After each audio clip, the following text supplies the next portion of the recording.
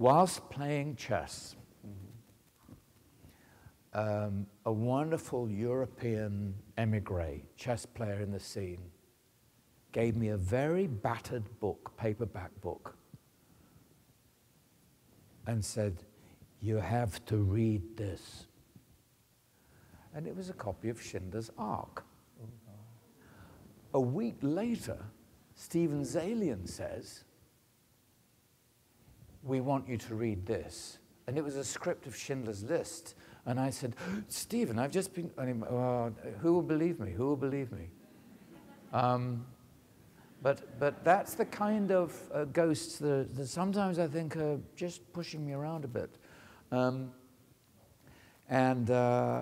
So I read Schindler's List, which was shattering, and by Steven, and I met Spielberg, and at first I was very nervous about accepting the role, and Steven asked me into his office, and I'm always very keen to understand my narrative function in a film.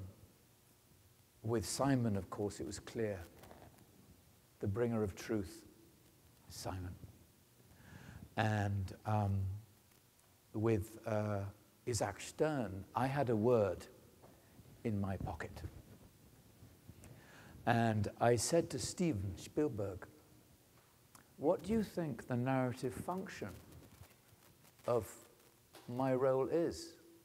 Now, some Hollywood directors would go blank and look at my lips to see what language I'm speaking.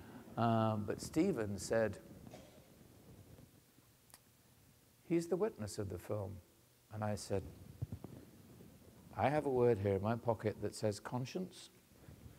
And we shook hands, the witness and the conscience of the film.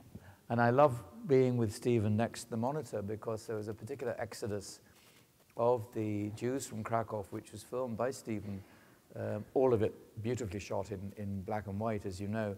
And I would watch real live actors, a lot of Israeli actors we had in the film. Wonderful, wonderful, extraordinary performances.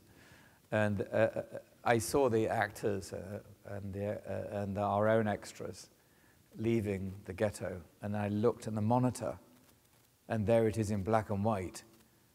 And I'm watching a piece of a maestro recreate documentary footage, flawless.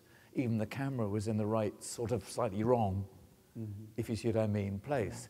They looked like snatched moments. And in his genius, he often pulled the camera away from a moment of atrocity, so that the audiences are almost wriggling in their seats trying to see what they've just missed. But he takes the camera away.